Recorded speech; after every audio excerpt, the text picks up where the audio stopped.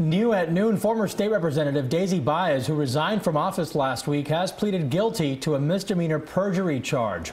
An investigation was launched after it was discovered that Baez did not live in the district she served, which is required by the state's constitution. Baez was elected in 2016 to represent House District 114 in Coral Gables when she actually lived in a neighboring district. The judge sentenced her to 1-year probation, during which time Baez is banned from running for public office.